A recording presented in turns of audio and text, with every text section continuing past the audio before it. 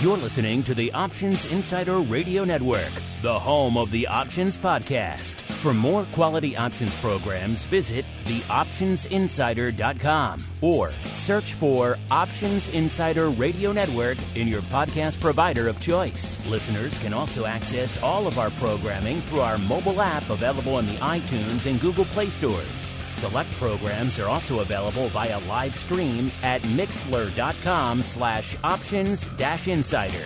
That's mixlr.com/options-insider. Don't forget to follow along with your favorite programs and submit your own questions for the hosts at twitter.com/options, stocktwits.com/options, facebook.com/theoptionsinsider, or via questions at theoptionsinsider.com.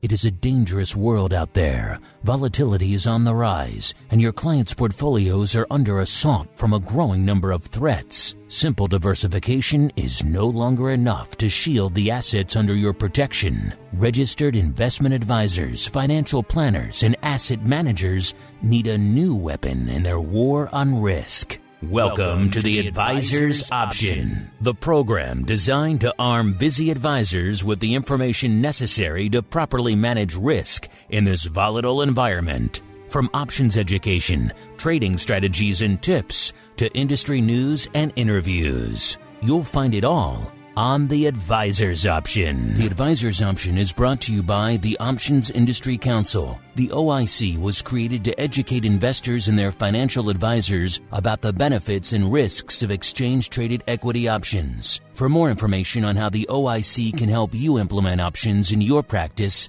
please visit optionseducation.org. The Advisor's Option is also brought to you by Option Research and Technology Services. ORATS is your source for options backtesting. It's where you turn your ideas into results.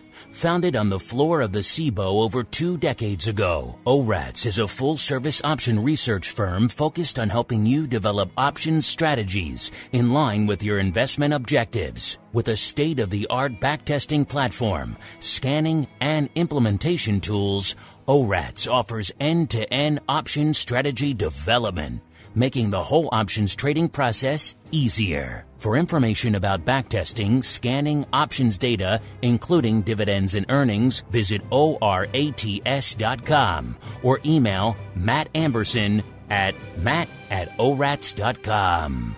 And now, it's time to learn how to implement options in your practice. It's time for the Advisor's Option.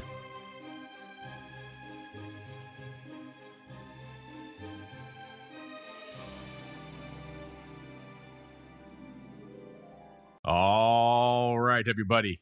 That music means we are back once again for the Advisor's Option, the program here on the network for all of you out there, the busy financial advisors and asset managers. Maybe you're considering dipping your toes into these options markets. Well, first off, welcome to you. Secondly, you're kind of late to the party. Everyone else and their mother seems like they have been just diving into these markets en masse since the beginning of the pandemic. But hey, better late than never, as they always say. Or maybe you want to learn a little bit more about these products or how they should work. Or maybe you don't keep up with the latest developments in the world of options and derivatives. Don't worry. We got you covered. My name is Mark Longo from theoptionsinsider.com. So also, of course, from the aforementioned network.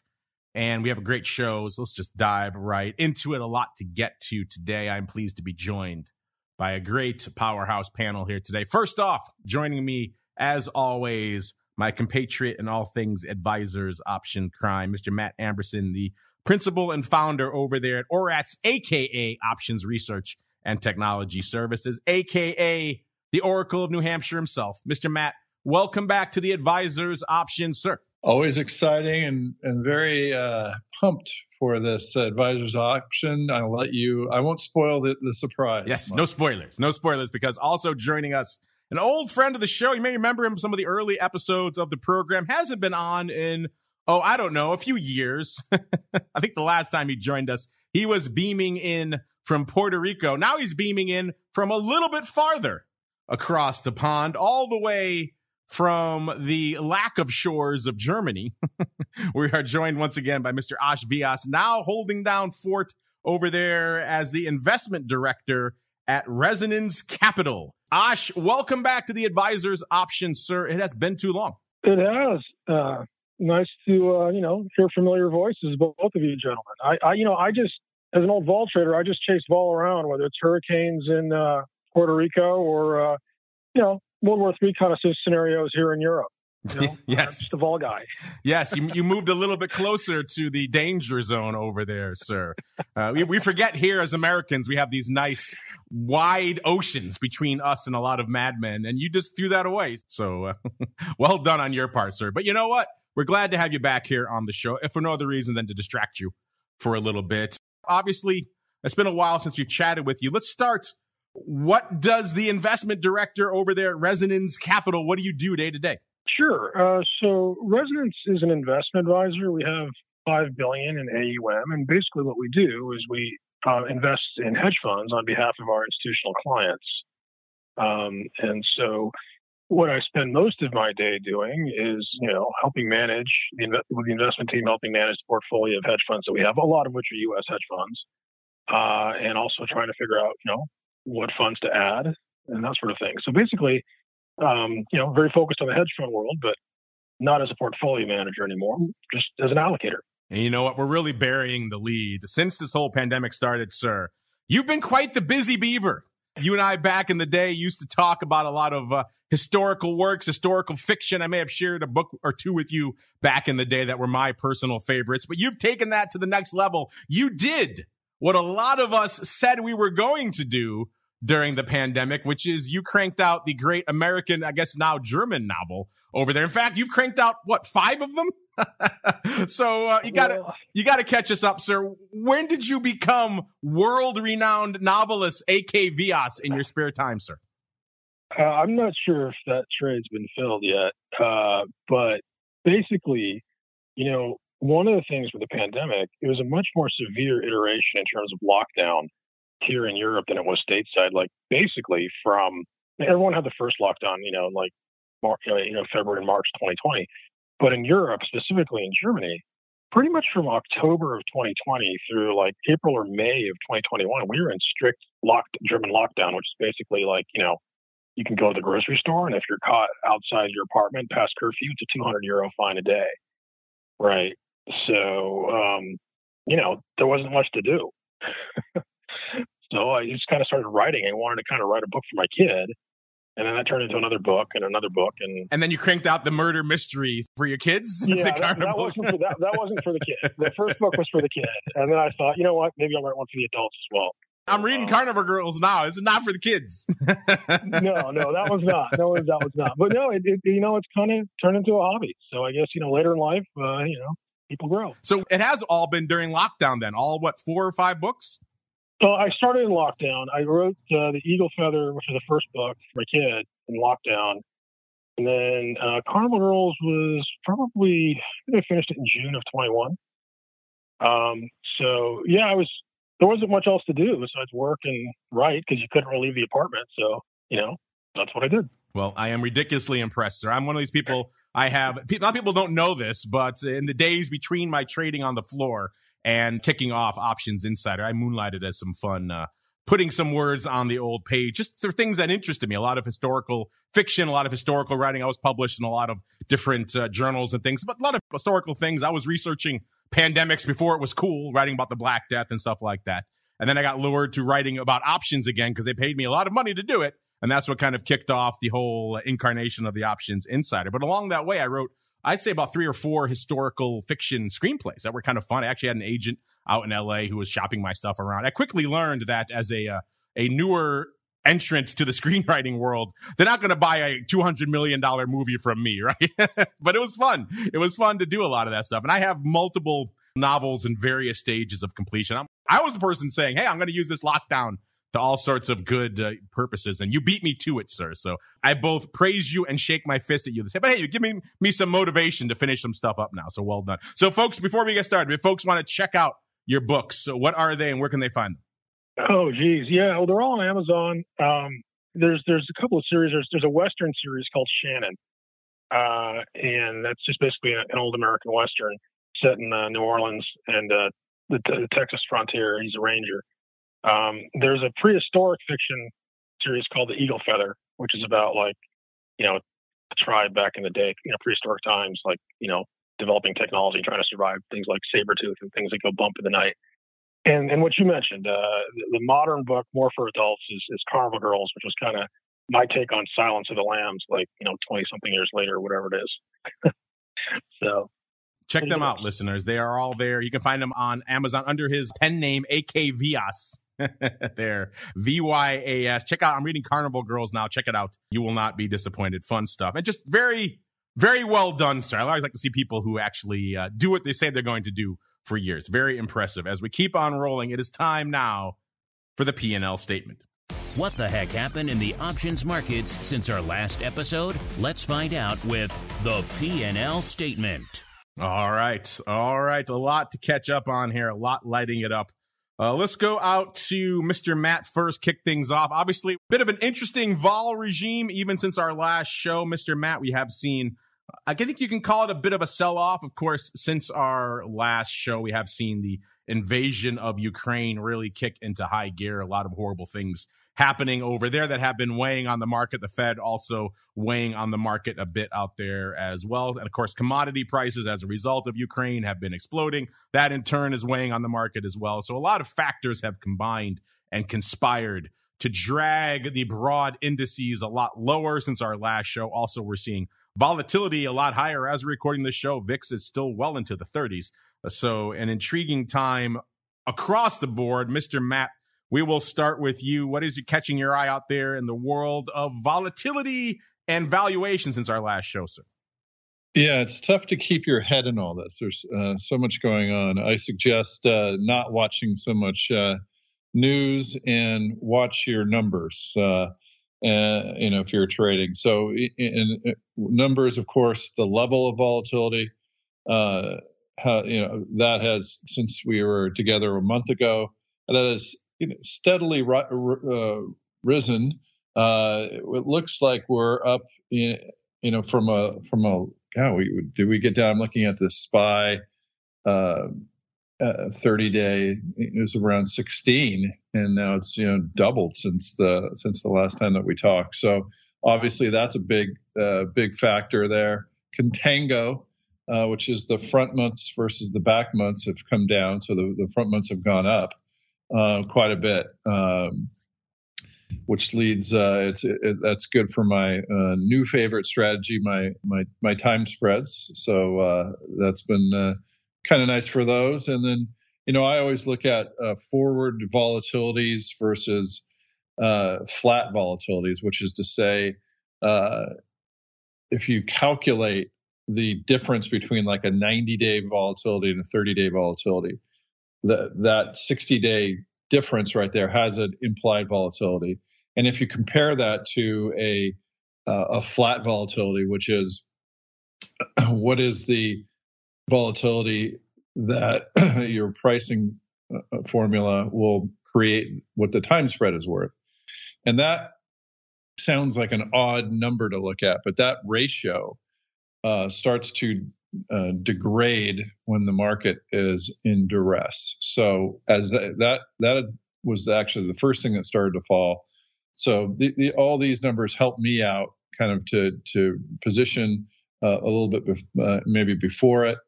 We did get a slight tick up in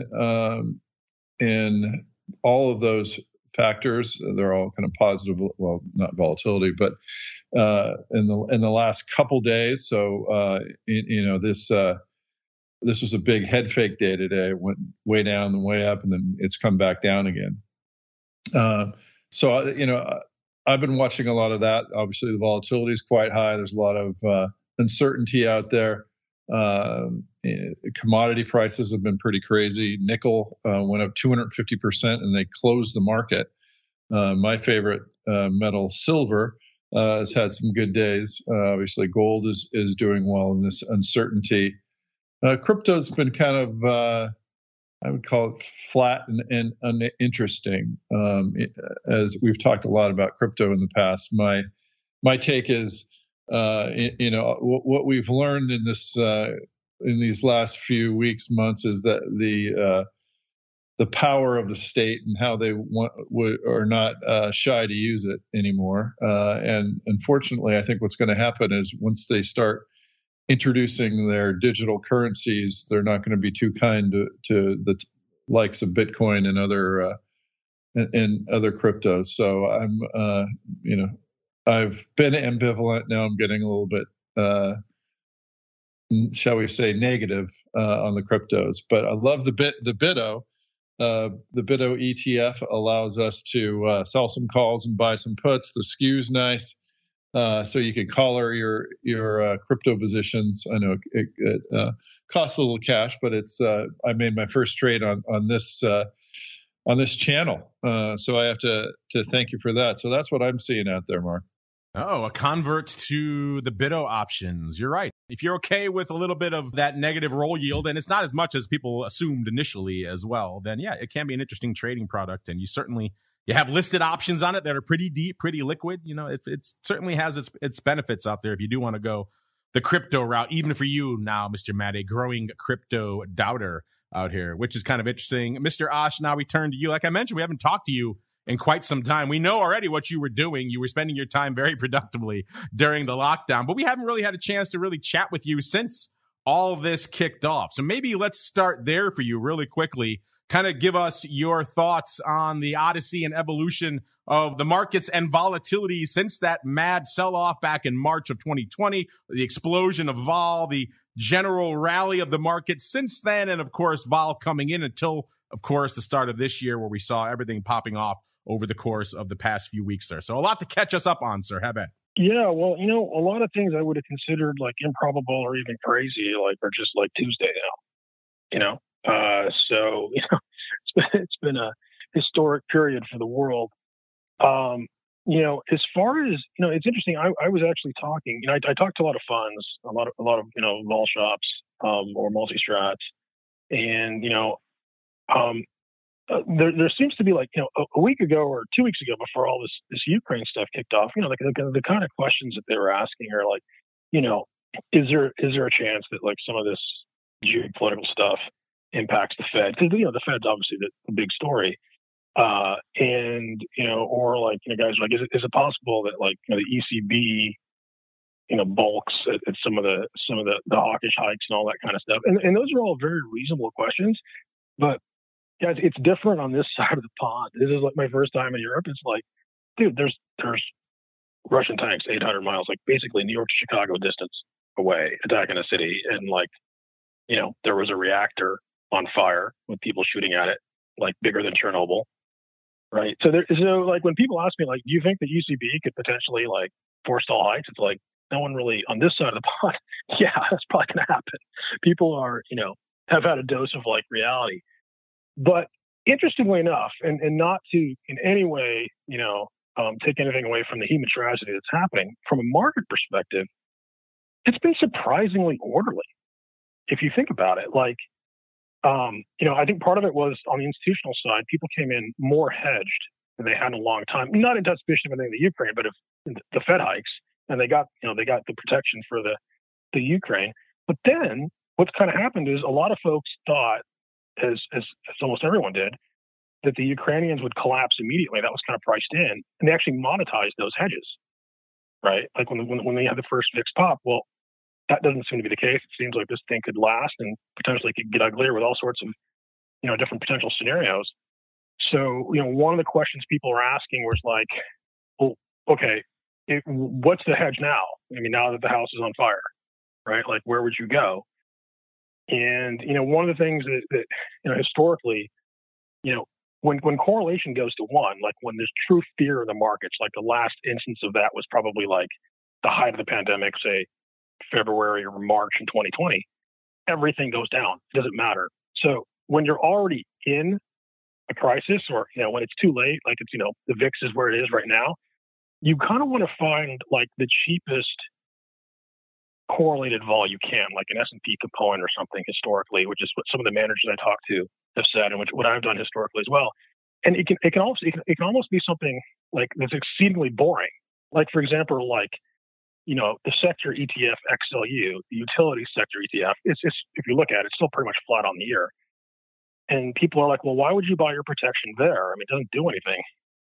It usually doesn't do anything. But if you truly get fear like you did, the last time the market truly got fear was the height of the pandemic. If you go back and check what XLU did, it was down February to March from like 70 to the mid 40s. It was down something like 30%, in line with the market when all correlations went to 1. Right. So since these things are hard to time and if people want to reach for protection, and if you tend to think this crisis could be extended, and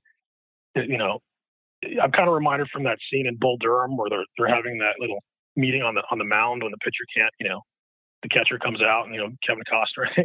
We're dealing with a lot of stuff, and it's hard to time.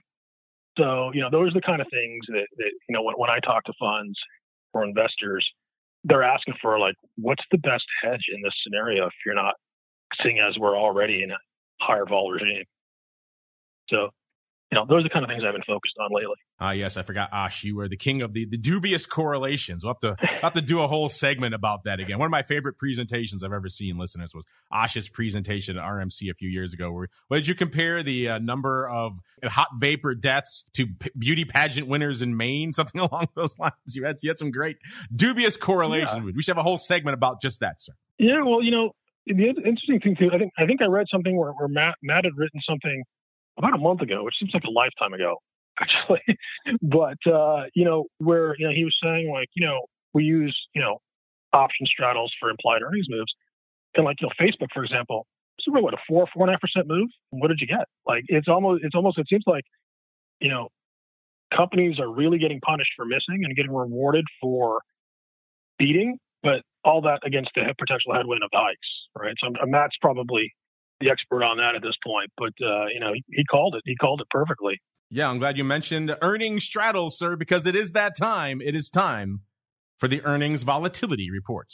Earnings announcements can move markets, but what is the options market telling us about upcoming earnings events? Let's find out with the earnings volatility report. All right, everybody, welcome to the earnings volatility report portion of the show where we let Matt off the chain with all of his various numbers and analysis out there for the world of earnings and volatility and how they intersect and how they impact you and your clients' portfolios. And Matt, Ash even said, even there all the way across the pond, he's being inundated with your earnings volatility analysis, sir. So it is reaching far and wide. Well done.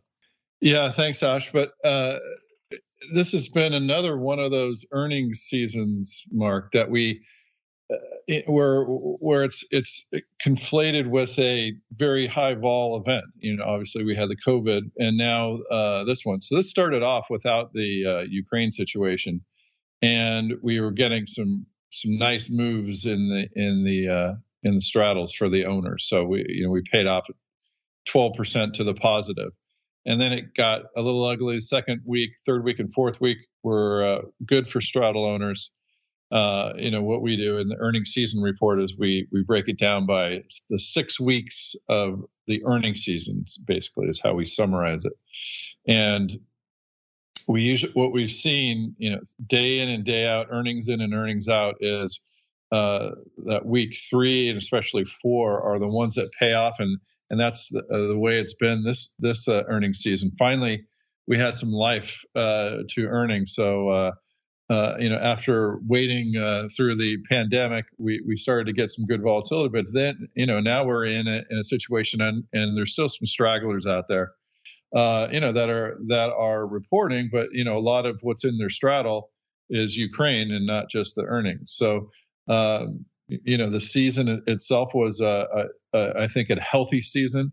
One of the things that we've added to our front-end dashboard product is some more fundamental earnings analysis. So we're looking at analysts, we're looking at actual earnings numbers, not just the volatility component. So that's been a lot of fun to look at, and I think that people are starting to make earnings great again and look at the actual fundamentals of companies.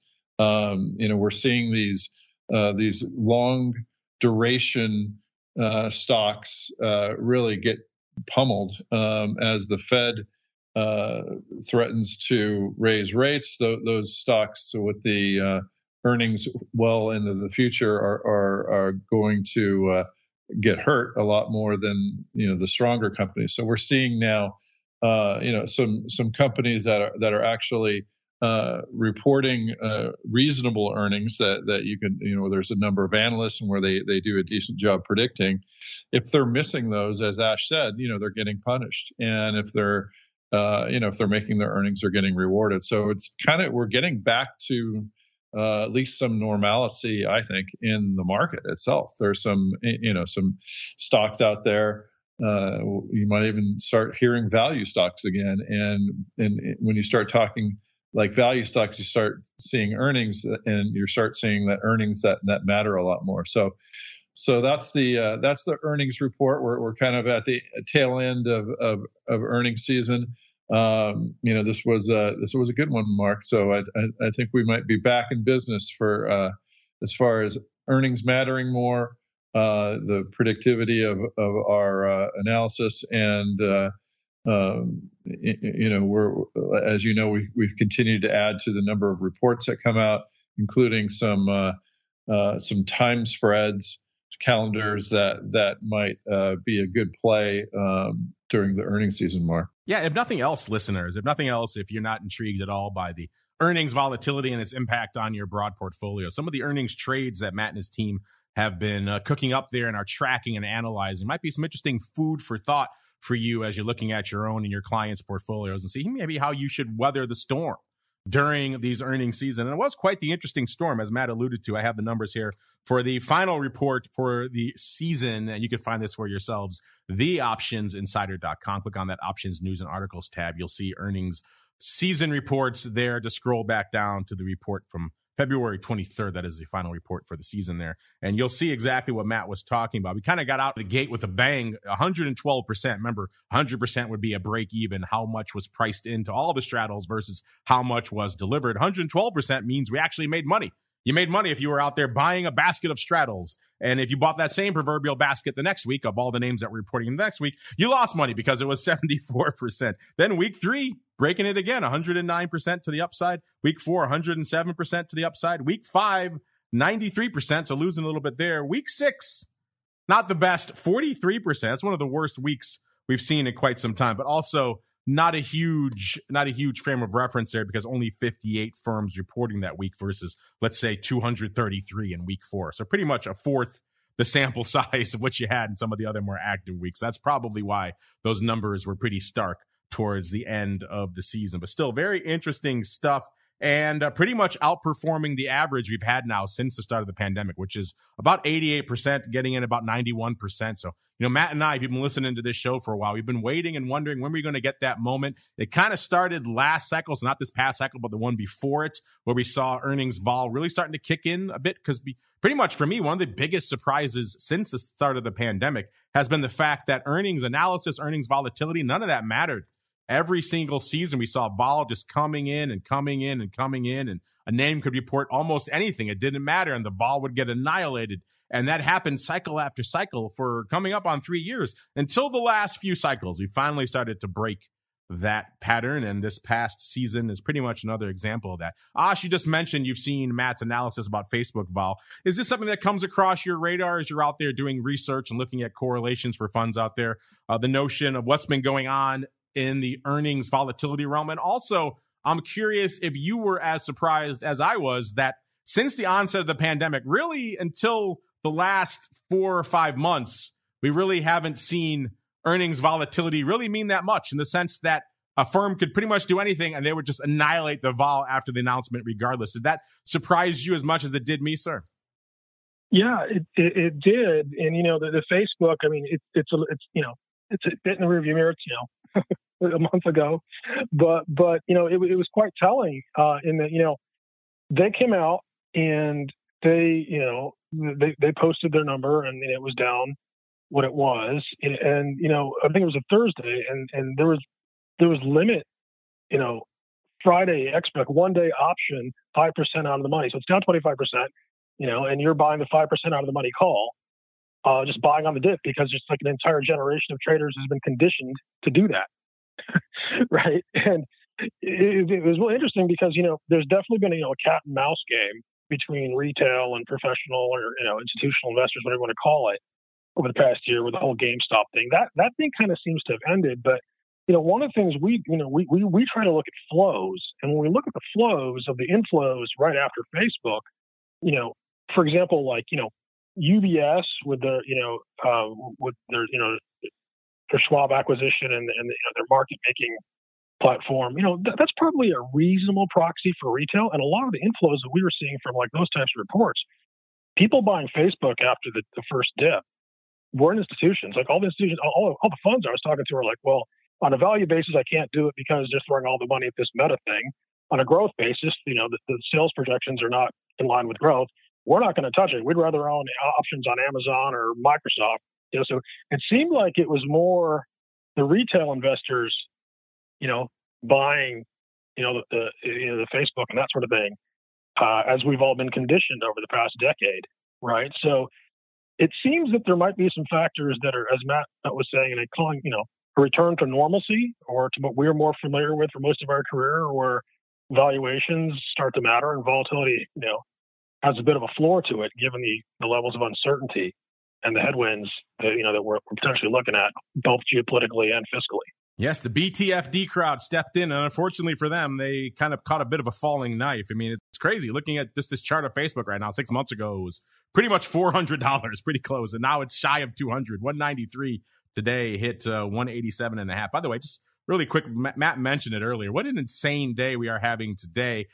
Trough to peak, so the bottom to the top out there in the S&P right now, it's about 110 point range on the S&P. It got down to about looks like about 41.64 and a high of 42.74 before selling off. Now we're pretty much back to almost unch. So an insane day out there yet again.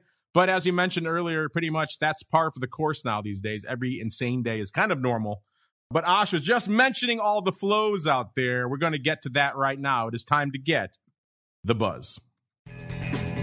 Busy financial advisors don't have time to follow the latest developments from the options market, so we do it for you. It's time to get the buzz.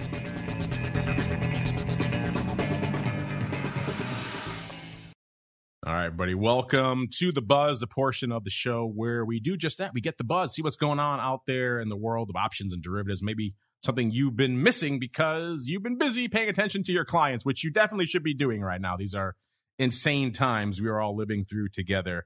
Let's just dive right into it right here, because the story we've been talking about pretty much ever since the onset of the pandemic has been this amazing, just tsunami of options volume, particularly out there in the retail side, as Ash was alluding to, where people have been discovering and embracing these products in just record numbers, month over month, year over year. We kept wondering, we kept asking, can this party continue? I was on the record as being a cynic last year. I didn't think coming into the start of last year, it seemed like we had such unique conditions that created the massive explosion in volume in 2020. We couldn't replicate that. And lo and behold, not only did we blew the doors off, coming in on close to 10 billion contracts towards the end of the year there in 2021. So now, of course, the question on everyone's lips coming into 2022, can we keep that up? Can we match that? Can the party continue? And the answer for January was yes. Pretty much every month since the pandemic, it has been month over month growth. It has been certainly year over year growth, and whatever the January, the February, whatever month it was compared to the year before, it has been up. This February finally broke that trend. We have the numbers now in our hands from our friends over there at OCC. And February, pretty much the first year over year down month since the start of the pandemic. February total volume down 2.6% from February of 2021. Now, February of last year, as you'll recall, listeners, that was no slouch. That was pretty much full tilt meme stock madness. Everyone and their mother was buying GameStop and AMC and everything else under the sun. So it was a pretty unique, rarefied month. But February of this year, also no slouch. We, of course, had the Ukrainian invasion, the build up to it, all the comings and goings with the Fed, as well as earnings season. So there were a lot of drivers this February that should have probably put us over the top, not to mention the fact that there are just more players out there now than there were a year ago in the options market. We did check before showtime. Sometimes there's fewer trading days in the month, so that could game the numbers, but that is not the case here. Actually, 19 days last February, 19 trading days this February as well. So no difference there. So it really is just a straight year over year decrease. February total volume, 807.3 million contracts. Like I said, down 2.6%. You'll also notice a bit of a ways from that number we've been looking at for a while now. These monthly numbers have been threatening 1 billion contracts a month. We haven't quite hit that yet. We got about 930, I believe, 940, somewhere in that range. So 807, obviously well below that as well. And obviously also compared to other months, total volume, February is a short month. So 19 trading days, you're probably not going to threaten 1 billion contracts. But it still is interesting that we are down year over year. Also, the ADV for February was down slightly less, though, down about 0.7% to 43.7 million contracts. So interesting numbers out there. Mr. Matt, I will turn to you first. This has been something, obviously, we've been talking about for a couple of years now, is can this party continue? I'm curious what your thoughts are on this. Is this the first real chink in the armor? Is the tsunami starting to fizzle, or is this just kind of a weird 1 month aberration and we're back to it next month, sir? Well, I'm going to stay with my thesis. And my thesis is the more the Fed prints, the more options volume there is. And I think that they're indicating that they may not be printing as much. So I'm getting a little bearish on the option volume. And then I was just checking. One of the things I look at is the width, market width, the bid-ask width in vol points, kind of normalized at vol points. And we have a way to component weight the results. So I'm looking at the S&P 500 stocks, component weighted, and wondering how wide the markets are. And they did get pretty wide, and now they're kind of at a I would say a fairly wide point, 5 vol points wide on average. Of course, I wrote a lot during the pandemic crash that those spreads just got ridiculously wide, up to 20 in the 20s vol points wide. Now there have been spikes, and now we're kind of experiencing a spike. So that this speaks to again the market makers, the few market makers there are. They really kind of widen out during market duress, and so that's the same thing that they're doing right now. Is the markets are quite wide. So yeah, I'm a little bearish on the volume. This correction that we're in, is causing some, obviously volatility and market width increases, and I think that actually hurts some of the volume often. So, obviously the SPY stays, and the big stocks, that's where they tend to concentrate, these market makers, that is. But on the smaller component stocks, they're getting pretty wide. That's somewhat related to the discussion, but I'm a little bearish, Mark. Bearish on crypto, bearish on overall options volume. You're starting to play the Andrew role on the show. You're kind of just the cynic. You're bringing us all down here, Matt. Let's go across the pond to Mr. Ash. Let's see if we can shake things up, maybe lighten things up a little bit. Mr. Ash, I'm curious for you. What are your thoughts? Have you been following this story now that you're far across the pond and looking at other issues? The notion that options volume has done nothing but grow pretty much every month and year over year since the pandemic until pretty much last month, until pretty much February. Are you like Matt? You think maybe with the Fed dialing it back, that may have a bit of a weight on overall options volume? Or do you think things are still going to be rocketing for some time to come? Well, I never like to disagree with Matt when it comes to options. But you're going to. Go for it. Zing 'em. Well, the only thing is once again, guys, I'm on this side of the pond, right? So, take that in perspective. So maybe I'm a little skewed here. But I think options, but the asymmetric nature of options is very useful in sideways markets. And I think that's kind of what we're going to get so far. I mean, because if I'm as a guy who used to run a tail fund, I was trying to figure out a historic precedent for this. there may not be one, and obviously history, doesn't repeat itself. Maybe it rhymes. But I went back to the Yom Kippur War of '73, right? Because that was, a conflict with inflationary parameters to it, and then a potential embargo with oil and that sort of thing. And it lasted for a while. I mean, in the opening stages, the markets were doing just about what they're doing now, and then a year down the road, they were significantly lower. And when I sit there and I look at the potential here for the geopolitical stuff, I don't think there's a quick solution. I think that's what was priced in. People thought that was going to happen. This Ukraine conflict, I don't think it's going to end anytime quickly. It could get uglier. It's very, it's inspirational to see, the level of courage and gallantry the Ukrainians are showing, but the Russians have a big army, and Russian presidents who lose wars don't survive. So neither side's going to stop. And, you still have the Fed. What's the Fed and the ECB going to do into this? And you still have the whole oil issue. Like, could oil hit 150? Well, how does that, historically, when you have spikes in oil, that tends to impact the markets as well. So, I'm not necessarily doom and gloom, but I think this could be a protracted, sideways affair until all this gets sorted out. And options are a very useful instrument in those types of situations. So I'm not sure. I'm not sure what's going to happen to option volumes going forward. I'm going to read that into you saying, yes, options are going to blow the doors off. Matt saying no. So we have a point counterpoint. It's kind of like McLaughlin group here. Everyone's fighting back and forth with contrasting views here. That's a dated reference if ever there was one. But you know what, listeners, you folks are very patient with this show. We love you all. You send in bucket loads of questions, and we very rarely have time to get to them. So I want to see if we could squeeze as many of you as we can in the time remaining. So let's get to a little bit of the old office hours. It's time to answer your pressing questions about options. It's time to start our office hours. You can become a part of this segment by leaving a question on theoptionsinsider.com, emailing us at questions@theoptionsinsider.com, or via social media at twitter.com/options, facebook.com/theoptionsinsider, or stocktwits.com/optionsinsider. All right, everybody, welcome to the office hours, the portion of the show where we endeavor to answer as many of your questions as humanly possible. Let's get to this first one here from Adrian Lamos.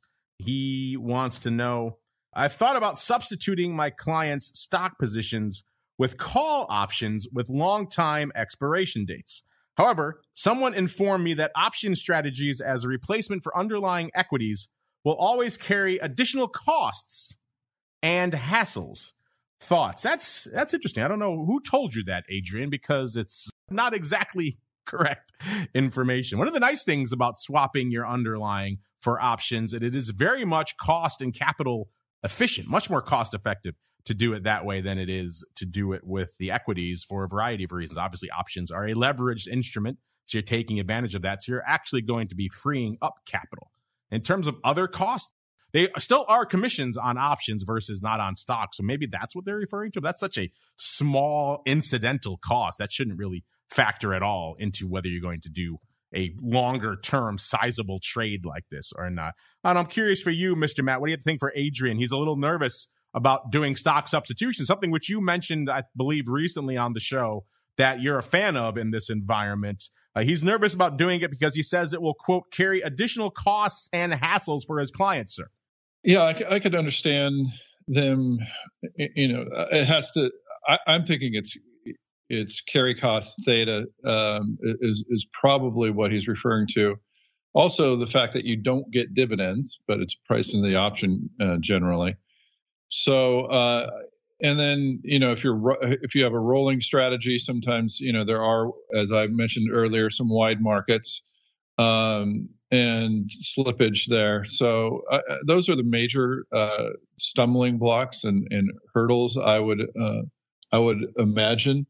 I don't know if maybe from a tax standpoint, if you're not doing leaps, you might have some additional tax burden there. But those are the three things that I could think about, Mark. So I mean, it's something to consider. Some people are used to getting dividends. You're not going to get those with a call. Some people might see the value of the call go up or down over time. And that could have to do with volatility as well. So I mean, if you're buying even leaps, the vol's gone up. So as those come down, that you could lose a little bit there. So there are some considerations definitely.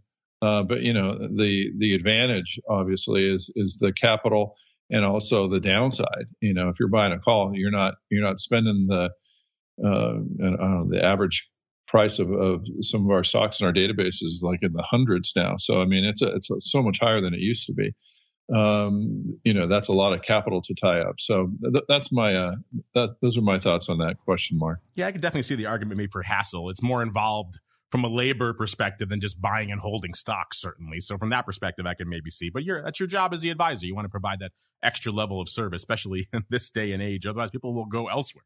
Interesting thought, and definitely from a capital perspective, it is much more efficient. Start slow, don't go crazy. You don't have to go the fig leaf route and leg into diagonals to try to do synthetic covered calls like Brian's always talking about on his Options Playbook Radio. Start slowly, go longer term. We've talked about stock substitution many times in the archives of this program, as well as our Options Bootcamp program. Go check those out for our preferred structure, our preferred approach. Start simple, go slow, and I think you'll definitely find the rewards definitely outweigh the quote-unquote hassles that you mentioned there, Adrian. Oh, let's keep on rolling. Got to squeeze more people in here. Let's go to this one. 0 Year.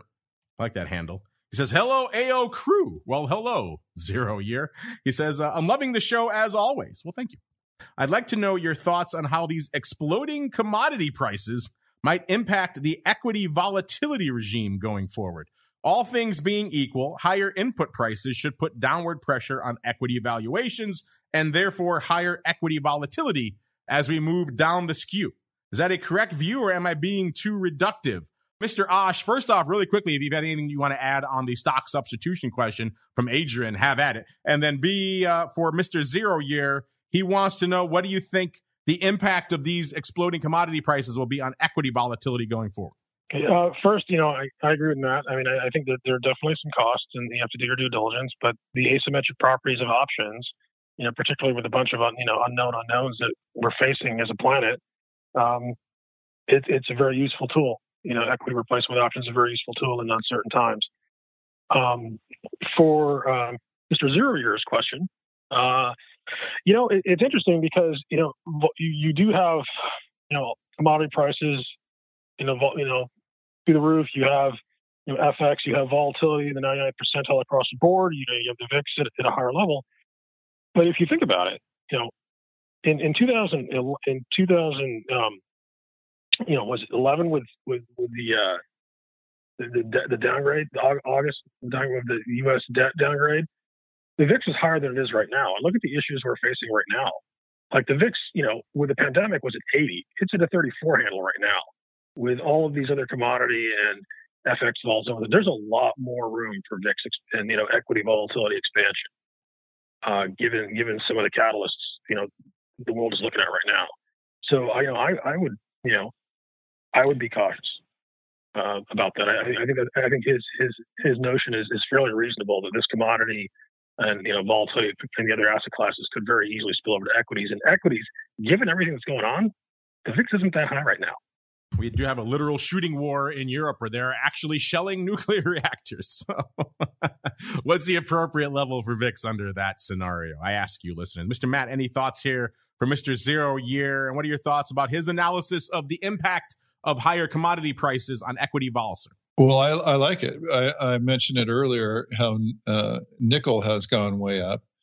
Russia, it seems like we're not going to be trading with them. They have a lot of these minerals that are necessary for industry. So it's definitely going to put some pressure on equity valuations, as 0 Year mentioned. And as far as volatility goes, and moving down the skew, that's where I don't really, because he's saying as equity prices go down, you're moving down the skew.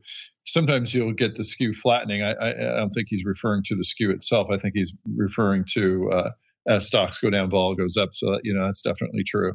So, yeah, I mean, I tend to agree with him. A good thing to do when you're looking at volatility in the market is to look at rates, FX, and now commodities. And commodity vol is way through the roof. So it does permeate through all of the markets. So I think it's a good idea to look at other volatilities. The making the chips. That's one of the bigger inputs that we're seeing right now that's affected, and batteries and whatnot. So I think it's a good point that Zero Year is making, Mark. All right, we got time, looks like, here for one more. So I'll leave it up to you guys. You guys can choose. Do you want to do covered calls on crypto, or do you want to do hedging and the S&P 500 correlation versus the FAANGs? Choose now or forever hold your peace. You got to choose that, Mark. No one's choosing. All right, I guess I'll choose. All right. I know Ash is the king of dubious correlation, so maybe we'll do this one about the correlation here. Let's see. Let's go to Christopher. He says, is there some way to play this epic underperformance of the FAANG stocks versus the S&P 500 right now? Conversely, does this mean that it's too late to buy protection on these names because the put volatility will be too high? He included a graph. I think this came from the Wall Street Journal's Daily Shot newsletter, which shows a chart of the S&P 500 right now. And at the time of this, which was early March, it was run. S&P 500 was off about 5%. And then they compare it to the NYSE FAANG Plus Index, which is, again, primarily the FAANG names there. And that's down nearly 20%. A lot of that, of course, coming from the Facebook annihilation out there. But still, heavy tech has underperformed of late. That is inarguable. So yes, 5% versus about 20%. Obviously, dramatic underperformance. Mr. Ash, perhaps we'll start with you as the king of dubious correlations. What are your thoughts on this relative underperformance of the FAANGs versus the S&P? Do you have any thoughts about how Mr. Christopher should be approaching this? And also, he's concerned that it's maybe too late to buy some protection on the FAANG names. What do you think about that? So kind of a three-parter. It's interesting. Like, I think the S&P 500 for the past couple of years has been a misnomer. I mean, I think it's been the S&P 495 because it's pretty much been flat ex-FAANG going back to 2019 before all this craziness started, right? So, there are components of FAANG taking some pain, but you've also had some pretty compelling S&P moves as well. And I think if you do think you're going to get a coordinated, correlated move down, which is basically a byproduct of real fear hitting the market, a la the financial crisis or the pandemic, things get worse. Things like Facebook, those things are price heavy right now. But like components of the S&P, like some of the sector ETFs, like utilities, that sort of thing, it doesn't seem very dynamic. But if you look at periods where fear hits the market, correlation goes to 1 and everything goes down together, it doesn't matter. You can get some pretty dynamic protection from some fairly innocuous looking sectors of the S&P, which are probably cheaper puts right now than definitely any of the FAANGs or the index as a whole. So when you're looking for orderly moves down, you always want the cheapest possible correlated hedge because it's hard to time these things. And those are the kind of things that I would be looking at right now. By the way, do we have to change it to Mang now that Facebook is Meta? I just thought of that. That has much worse ring than FAANG. I can't get behind Mang at all. Mr. Matt, your thoughts here on the underperformance of the Mang stocks versus the S&P 500. And Christopher also wants to know if he's too late, if the horse is out of the barn when it comes to buying puts on these things. Well, I think that I really like Ash's approach with all the correlations go to 1 and buy the lowest vol. Diamonds, XLU, I've been doing that forever. That is one of the best things to do from a hedging perspective. Another thing to note is if you look at, I just went on my charting service and put in FAANG over SPY back, but if you start it back in 2000, they're about equal right now. So the underperformance, is only because of a lot of overperformance. And again, it comes back to I think the thought that we were talking about earlier, how a lot of these longer duration stocks like FAANG stocks these interest rates are really going to hurt them. And yeah, I think it is too late to hedge right now, but I would follow what AASH is saying if you're really looking for some puts. But I don't think that relationship is that abnormal right now. I think it still could have a way to go, i.e. the FAANG versus SPY. So the XLU, the diamonds, the lower volatility market sector and index relationships can be a better way to go for hedging your overall portfolio. But again, I wouldn't put a ton of, I wouldn't be like buying the FAANG and selling SPY because of that graph. Look at a longer term graph and look at some of the fundamentals that have changed, i.e. the longer term, the discounting of their future cash flows is going to be pretty brutal for the FAANG. So that's how I'd look at that, Mark. Great questions, everybody. We tried to squeeze as many of you in as we can. I know still many of you are waiting. Wait patiently. Don't worry. We'll get to you. If we can't get you on this show, we'll try to rotate you on some other programs. So you don't have to wait too long. So keep those questions coming. Unfortunately, that music means we are done for this episode. But don't worry. We'll be back before too long. Another episode of the Advisor's Option coming at you in a couple of weeks out there. But before we go, Mr. Osh, it was a joy having you back on the show again after a too extended of a hiatus, even though you put it to good use. If folks want to check out any of your research or your dubious correlations or what you're working on with your fund, or like I mentioned at the top of the show, they want to dive into the world of internationally renowned novelist and author A.K. VYRAS, where should they go? What should they do? Oh, well, we do have some, interesting things going on at Resonance. We're currently in the process of launching a fund of funds to help institutional investors with their hedge fund investments. So, contact us at Resonance, as a family office or an institution. The books are the books. They're on Amazon.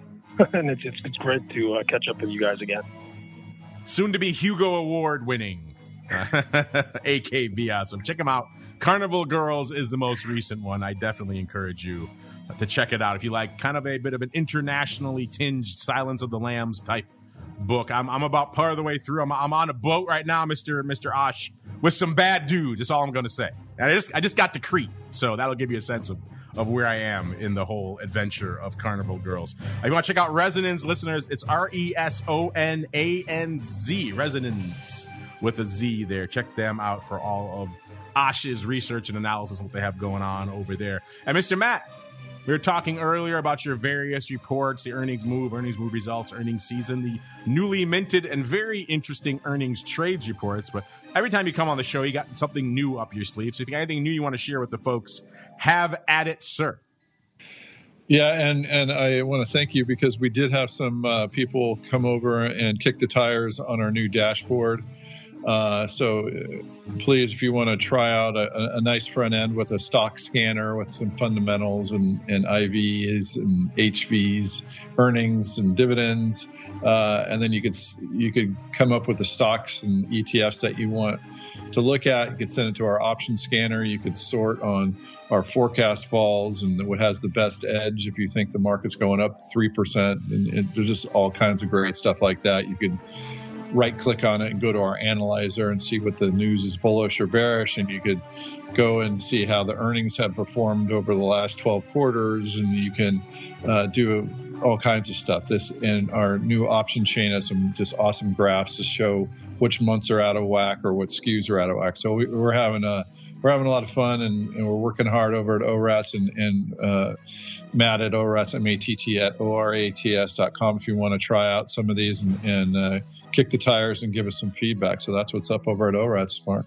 Hit him up, Matt at ORATS, ORATS.com if you want to try out the new cool bleeding edge stuff Matt and his team are working out over there. I know a lot of you, especially in our secret club, would be perfect people to kick the tires on that. Matt at ORATS.com or hit us up. We'll forward you on to Matt if you are so inclined, because I think you folks would be great ones to bang away at the system and see what's going on over there. And speaking of seeing what's going on, you want to learn more about this whole options thing and how you can implement it for your clients. Optionseducation.org is the place you need to go. Our friends over at the Options Industry Council have you covered. A wide variety of educational articles and webinars, even some podcasts there and everything else over there. Right now they have a big series on demystifying the Greeks.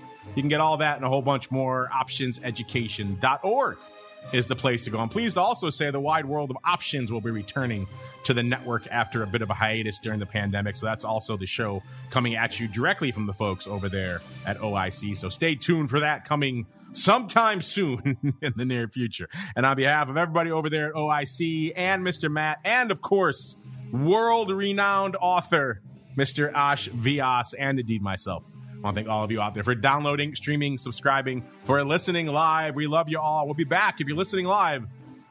Gear up, because we got a great pro Q&A session coming up. Mr. Don, the short vol and legend and blackjack Hall of Famer, is back, and I got a feeling he's itching to talk some high-level card counting with you folks and all the math and analysis that goes into it. So he is, I think to say super giddy is an understatement. He is very excited to talk to you folks. He has prepared a wealth of information for you, so I'm not sure how many of your questions we'll have time to get to. But get them in. If you get them in early, we'll probably try to squeeze them in. But he is pumped. He is raring to go. That is coming up. Let's see. I believe that is coming up in about half an hour. So if you're listening live, just, half an hour, actually 20 minutes now for Mr. Don. So get ready, get a beverage. We'll be back in about 20 minutes, Mr. Don. Tomorrow, of course, Options Bootcamp, Options Playbook Radio, back again on Thursday with episode 2 of the Option Block. And TWIFO Friday ball views, and for all you Secret Club folks, Options Oddities after that. And actually, just in a couple of weeks, we'll be back with another episode of The Advisor's Option. Stay safe out there, everybody. Advisor's Option is brought to you by the Options Industry Council. The OIC was created to educate investors and their financial advisors about the benefits and risks of exchange-traded equity options. For more information on how the OIC can help you implement options in your practice, please visit optionseducation.org.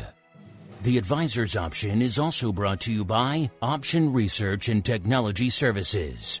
ORATS is your source for options backtesting. It's where you turn your ideas into results. Founded on the floor of the SIBO over 2 decades ago, ORATS is a full-service option research firm focused on helping you develop options strategies in line with your investment objectives. With a state-of-the-art backtesting platform, scanning, and implementation tools, ORATS offers end-to-end option strategy development, making the whole options trading process easier. For information about backtesting, scanning options data, including dividends and earnings, visit ORATS.com or email Matt Amberson at matt@orats.com.